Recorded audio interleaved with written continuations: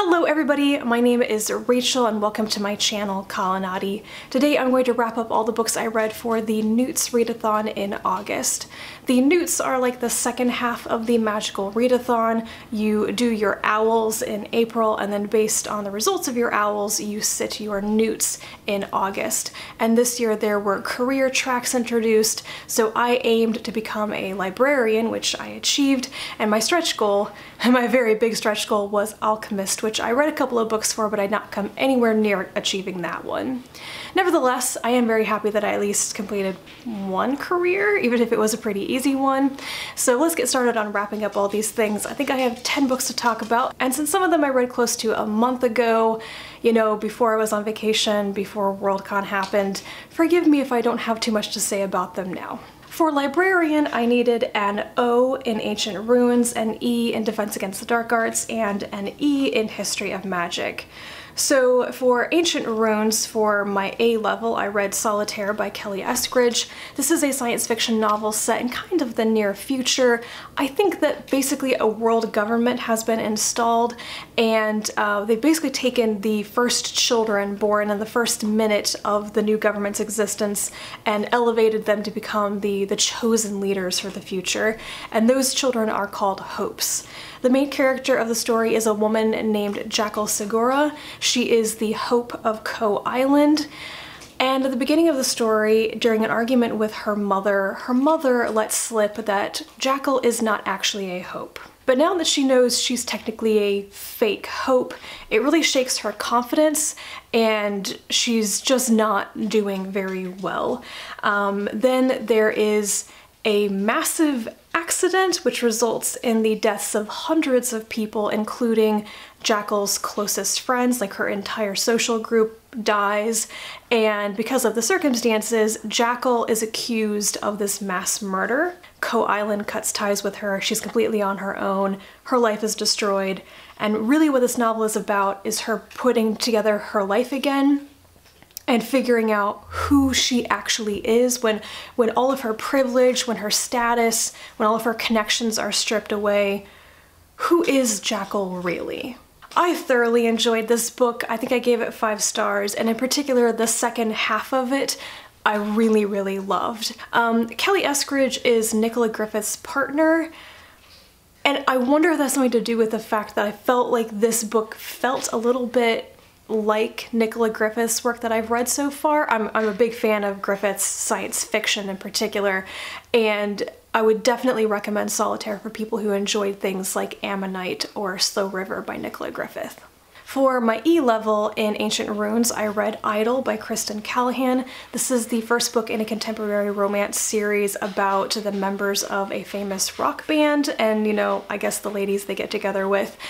This is kind of a random read. I was suffering from serious jet lag and I was wide awake at 4 a.m. and I was watching a recent wrap-up from Kazen at Always Doing, and she mentioned that this series is like one of her comfort reads, and I was like, well, I'm just gonna go read the first book. It's available for immediate download from Overdrive.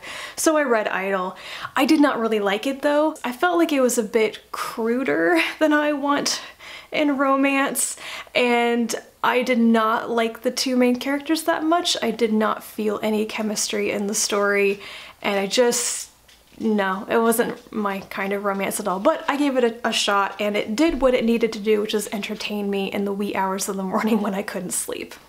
For my O level in Ancient Runes, I read The Broken Sword by Poul Anderson. This is a 1950s fantasy novel that's kind of like blending together Norse mythology with British myths, elves, changelings, trolls, for one extremely grim, dark tale of revenge. An elvish lord steals a human child and leaves a changeling in his place, and that changeling then goes on, spurred by a witch's curse, to utterly destroy the family he was raised in. And the human child raised with the elves falls in love with his own sister, and it's incredibly dark. Everybody dies, bad things happen, there's a lot of rape, there's incest. It was also quite well told. I was very much surprised that I thought that Anderson nailed the language. It felt like he was telling an ancient story with a lot of the vocabulary you would find in ancient tales. It wasn't as ham-handed as I thought it was gonna be for being so old. So I didn't enjoy reading it because, like I said, it's depressing as hell, and I don't really enjoy reading lots of stories where basically women are there to be raped or to sleep with men for their own safety, basically, and that is a lot of this story for the women. I'm glad I read it mainly because I never read anything by Poul Anderson before, and I think I'll definitely have to check out some of his science fiction novels now. He was incredibly prolific, so I have a lot of choice, and see if I like them as much for like the storytelling and the writing as I did this one. For my A-level in Defense Against the Dark Arts, I read To Hold the Bridge by Garth. This is a short story collection, and I read this at the very beginning of August. I don't remember much about it, except I thought most of it was okay. It sticks in my mind there were quite a few stories about vampires that were not necessarily my thing, but at least one of them was quite interesting. It was mostly set in a like very religious cult community. And the ending of it surprised me. But my favorite thing from this was definitely the title story, which is the only Old Kingdom story in this. I think it is either a novelette or a novella. It's pretty long, and I did enjoy that a lot. I kind of wish that it was a novel length because I would totally read that. It would have been very interesting. So yeah, quite a mixed bag. Glad I finally read it because this book has been sitting on my shelf for years. But really the only thing in it that I think is super attention-getting is the Old Kingdom story. For my E-level in Defense Against the Dark Arts, I needed to read pretty much a random book from my TBR, and I just grabbed a book that I had at hand, and that was Shul Arun, The Girl from the Other Side, Volume 1 by Nagabe. I went on and I read Volumes 2 and 3 after that, not for the readathon, but I thought I'd talk about all of them at the same time because they're the first 3 volumes, the beginning of a series. So this series is about a little girl, Shiva, who is being taken care of like this monster called an outsider. His name is Teacher. It's very mysterious about exactly why people are interested in Shiva. Basically, if outsiders touch humans, then the humans become cursed and they become outsiders. And people think that Shiva was cursed, she was abandoned, and Teacher found her, but now they are looking for her again. Teacher also is a bit mysterious. He does not seem to be like the other outsiders, and he doesn't necessarily know what other outsiders know. He just wants to protect this little girl that he found abandoned. I love the relationship between Teacher and Shiva. It is the sweetest, most wholesome thing ever. Like, yeah, like I want answers to the questions, but also I could probably read a lot of them just playing house together and having tea parties because it is adorable. I also really enjoy the artwork in this. I think the character design for Teacher is awesome. I really enjoy the way that all the outsiders are designed. It's a little bit creepy, but also really cool. I really like the art style. I'm usually not super fond of very sketchy art styles, but this just really, really works for me. So I'm so glad that I picked this series up. I need more. I really, really need more. Continuing on, for my A-level in History of Magic, I read Last First Snow by Max Gladstone. I actually listened to this on audiobook while referring to my physical copy a couple of times as well. This is the 4th book in publication order in the Craft Sequence by Max Gladstone, and it's been a while since I've read any of the other books. Like, it's been years. I love the world building of this universe. It's got a little bit of like a steampunk alternate history vibe. Just the way that the magic works, I think a lot of it is based on contract law. It's so interesting. I want to know more about how the world works and what it's like to actually live there and everything. The plot of Last First Snow really didn't interest me that much. One of the characters is Timok. Am I remembering his name correctly? And yeah, I'm just really not into that character. But it's basically about a neighborhood called the Skittersill in the gigantic city of Dressadiel Lex fighting against gentrification. So there is kind of this protest growing in the streets of the Skittersill, and Elaine from like the attorney's firm is brought in to mediate and like negotiate a deal between the Skittersill representatives, the King in Red, and that other dude whose name I can never remember. While I find the legal wranglings in this world to be interesting, the part where Timok is basically a high priest of a sacrificial religion but isn't doing human sacrifices anymore, and how he's basically, you know, chosen by the people of the Skittersill to represent them and everything. I just did not care about that at all. I did not really like his, you know, this position of authority has been thrust upon me, oh whoa, type of thing, and then what happens with his family. Anyway, very well written, a very well constructed world and plot. Just the events of this one didn't interest me all that much. And for my E level in History of Magic, I read The Orphans of Raspay by Lois McMaster Bujold. This is the 7th and newest Penric and Desdemona novella, set in her world of the 5 gods. And it is set after the events of The Prisoner of Limnos, so it's pretty far into the events of the series. I'm not going to talk about this one very much. But this particular one has Penric captured by pirates, and then taking under his wing 2 young orphaned girls that he wants to bring to safety so they're not sold into slavery. So mainly this was interesting given that Penric's life has turned a bit more domestic in the later novellas. Seeing him interact with children, which are so obviously kind of the age to be like his children, or like he might be thinking about having children, that was pretty interesting. Otherwise, I don't have too much to say that wouldn't be like spoilers probably. This was not my absolute favorite in the series. It was a good adventure. I think I would have liked it even more if Nycus had been in it, but it's mainly just Penric by himself for most of the novella without many of these supporting characters that I really enjoy. Actually, I think I really did miss a lot of supporting characters in this one. Like, I do love seeing whatever Penric gets up to and all of his internal dialogue with Desdemona, but man, I did miss Nycus and that like assassin guard dude, I can never remember his name. He was really awesome too, and he doesn't appear at all. Then I read an additional 3 books that were meant for my alchemist track, though I don't think I finished reading any of the subject areas for that. So for my A level in arithmancy, I read The Lesson by Cadwell Turnbull. This is a debut science fiction novel about basically an alien invasion that lands in the Virgin Islands. I thought the setting of this was really cool. I've never read any novel set in the Virgin Islands before, so just that was interesting, that it's not the US. Thank you.